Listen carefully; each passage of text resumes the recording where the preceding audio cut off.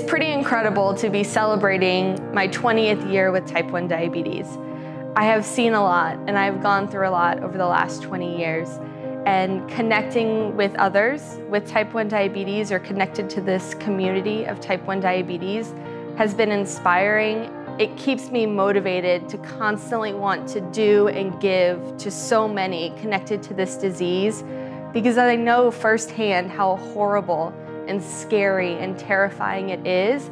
And I want to do everything I can to make sure that all others touched by type 1 diabetes have the most positive experience.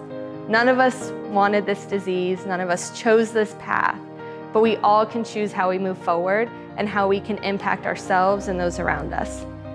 In 2019, people are still dying from type 1 diabetes. They're dying from misdiagnosis, from the mismanagement due to lack of education and resources, and due to the high price of insulin, medicine needed to live with type 1 diabetes. The CDC is currently reporting that 1.25 million Americans currently have type 1 diabetes, with an estimated additional 40,000 newly diagnosed each year moving forward. And in 2050, we expect to see 5 million Americans with type 1 diabetes. Year-round, we are providing resources, materials, events, and programs that are meeting the needs of people with type 1 diabetes, not just in our community, but beyond. Two new programs that our team launched in 2019 are our D-Box program and our dance studio. The D-Box is a free starter kit distributed to anyone newly diagnosed with type 1 diabetes across the country. Locally, endocrinologists, hospitals, school systems are also helping us distribute these boxes to their newly diagnosed patients. Already this year, we've distributed nearly 500 D-Boxes across the country. Dancing for Diabetes officially has its own dance studio. This space creates a home base for our organization, our families, our friends, our kids and teens with type 1 diabetes, and everyone connected to the organization. Knowing that a support system is so critical to living well with this disease, and knowing that so many across this country and across this world don't have that, that's why we're doing what we're doing. That's why we are growing our programs and building our network and reaching out farther and farther than we ever have before, to make sure that everyone and anyone that needs what we can provide can reach us. When Sadie was diagnosed, I really had no idea what type 1 diabetes was. Type 1 diabetes is an autoimmune disease. Sadie's body literally makes no insulin anymore. So we have to put that insulin back into her body so that she can live. We have to do that through injections or an insulin pump. Both my daughters have type 1 diabetes. My oldest, Alessandra, was diagnosed when she was 18 months old. She's 21 today. And Isabella was diagnosed when she was 3, and she's 12 years old today. The one good thing when Isabella was diagnosed is that quickly, shortly after, we found out about Dancing for Diabetes. That was exactly what we lacked when Alessandra was diagnosed. So immediately we were embraced by a community that we really didn't know existed, that we didn't know was out there. And a school nurse happened to give a Dancing for Diabetes flyer for the first annual kids program, and Isabella joined.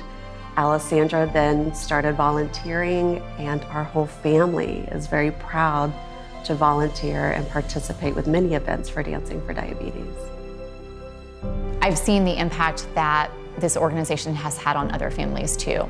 When Sadie first started dancing, there were 7 or 8 kids in that class. This year, there are 50. So I've seen the impact that Dancing for Diabetes has had on the children in our type 1 community and the parents in our type 1 community. We continue to provide outreach, we continue to provide support, we continue to provide encouragement, and that is the reason why I will never stop spreading the word about Dancing for Diabetes, will never stop being part of this type 1 community. I want other parents to feel the love that I feel when I am in that space, when I am in that community. Finding Dancing for Diabetes was just, it was liberating. It was being around people who fully understood 100%, but not only did they understand, but they were walking this path with you, and we support each other. Because of this organization, I have seen my girls really thrive despite the disease. I have seen that they're not embarrassed by the machines on their bodies, that they know that it's okay because they're not alone, that they're doing this together with a lot of friends that have become extended family members. So Dancing for Diabetes has given us that empowerment, that inspiration, and for that I am forever thankful. That year that Sadie was first part of the kids program was when we really realized what being part of a community felt like. Managing diabetes is challenging on its own, but doing it without support, doing it without a community that you feel connected to is almost impossible. Community is a place where one should feel safe, where they should feel encouraged and supported. And the Dancing for Diabetes community very much is that place. We truly could not do what we do in this organization without the support of our entire community. The sponsors, the donors, the volunteers, the people backstage, front of stage, the audience, the dancers that are there on the weekend practicing, the volunteers and the board members that are working year-round to make sure that we are giving our community what they need. So thank you for your support of our mission and helping to impact the lives of all those touched by type 1 diabetes.